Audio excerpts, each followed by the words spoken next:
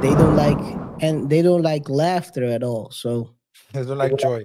they don't like joy. They try to drag you drag you to their level of enjoying life, and that's Yeah. nothing.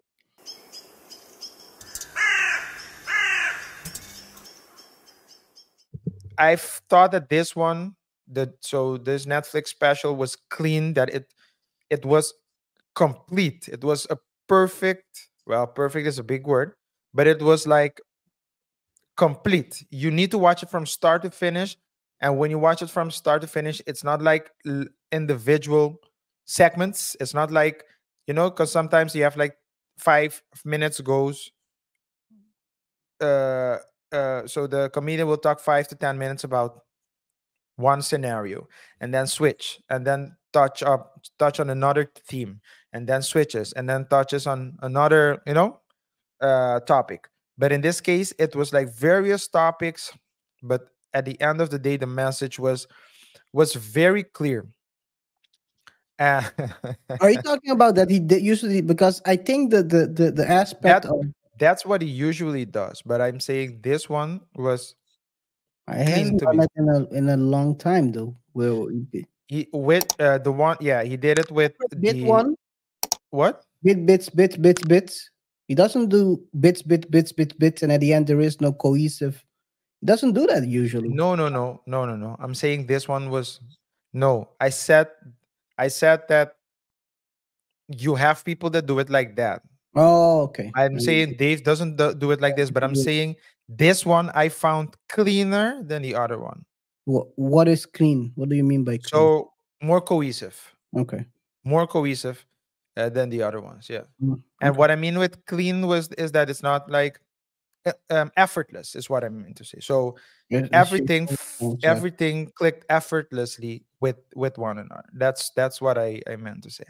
One thing I'll tell you, and I've seen him live. I've seen Chris Rock live. The way he tells stories, the way he's funny, it's really effortless. When you see it live, you'll be blown away with with Dave. It's so easy. It's so easy. The storytelling, transitioning to jokes. I mean, the guy has. I don't know how he sets up his shows, but he probably opens his joke book and just said, "Okay, this is the stories I'm gonna tell tonight." Bam, and just goes on stage and tells the story, and then drips it all over the place. I mean, it's crazy if you watch it live. You think, Yeah. what the heck did I just watch? And Like, you cannot record it. So no, that, yeah. you should always remember. I think there was beginning of the end of 2023. He had a show where he basically left the stage after they caught someone trying to record. I So, can imagine. Yeah, I can so imagine. you have to stash it in your brain Yeah, forever. yeah, Well, yeah, yeah. it was a good show though. How before we talk about the good and the bad, you said you watched the you attended a I went to a live show. Chappelle and Chris Rock show. What can you tell me about the dynamic? Between the two, Yeah. there is they don't. I mean, they you basically had the people that warmed up. I think what's the guy's name?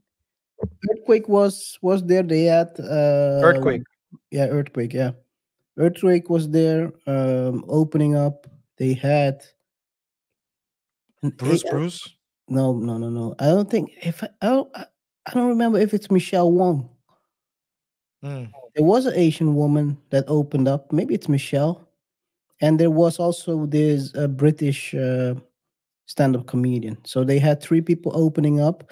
Oh, they also had Darnell. Darnell went also in between them. Donnell Rawlings. Yeah, but there was no how do you say that? There was no overlap between their show. So it's two separate shows. Okay. But it's very different. The vibe of Chappelle is very relaxed, where Chris is more Can you believe it? it's how can I say, it's more where you have Dave Chappelle's more relaxed the storytelling, it flows a bit different, where Chris is a bit more aggressive in the storytelling. But Again, were they weren't doing it together, right? So at the end, so at the end they come, oh, everyone comes on stage, which was quite interesting, because at the end we got a free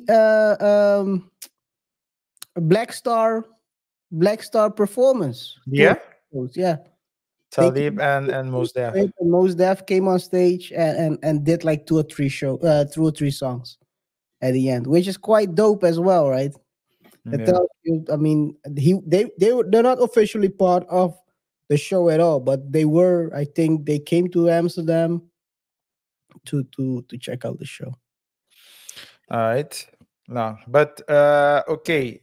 Uh, KR, the good. Well, we talked a little bit about the good already. Yeah, Um, bad. I don't see. I'll be honest. I think this the well, the good is, it's a solid. It's solid. It's what I expect from Dave, man. I don't. Dave doesn't have to, at this point in his career. Dave doesn't have to create shock value story bits. He doesn't have to. He can tell a story which is funny, and try to give a message in between. That's what he has been doing for the longest now. I think the last 5 years. I think his in the beginning of his career, you had more very hard punchlines and hard. Now it's very soft, still very good. If I look at the bad, I don't think there is much, a lot of things that are bad on this. I think people who don't have any sense of humor will not like it, but that's with everything, right? They don't like laughter at all. So I don't like joy. they don't like joy. They try to drag you drag you to their level of enjoying life, and that's Yeah. nothing. I Yeah. think the hey, go to the back. That was a pretty Yeah. good one. That was Yeah. a pretty, with him basically. Yeah. Yeah. That was Well, a pretty good he bit. made jokes. What I like about him is that well, first of all, I think if you look at his jokes pre-drama, pre-hiatus, they were more individual segments. Yeah. Um, they were. He was all. His jokes are always well thought out. If you look at his this show's post hiatus, he's they're more effortless. Well, I don't want. Let me not use the word effortless. Effortless. The message is deeper. It's not just about being funny, but it's about a message as well. Conveying a message to the public, Hmm. and it's not hate. It's not hate speech. It's not creating, disrespecting. It's simply making jokes. And if you look at this, he had the joke about he had a joke about how he opened his wife's phone, and his wife is Asian. So he squinted his eyes to open the phone, Yeah. and And later, his then wife. the what? Then later, his wife. He found out that his wife opened his phone, or unlocked his phone, and he asked her, "How did you do that?" And his wife his wife said, "Easy." And she pressed on her nose and pulled her lips out, and the phone opened. I mean, what is making jokes about everybody, Yeah. whites, blacks, Asians, there's different communities, also also the this Able. disability, but disabled, but it's all jokes, and I think it's very light-hearted. Yeah, it's Think very. I It's not. think I think the people, it's like you always have people who want to be offended and they're just looking for something to I mean they got something to be offended about. They people were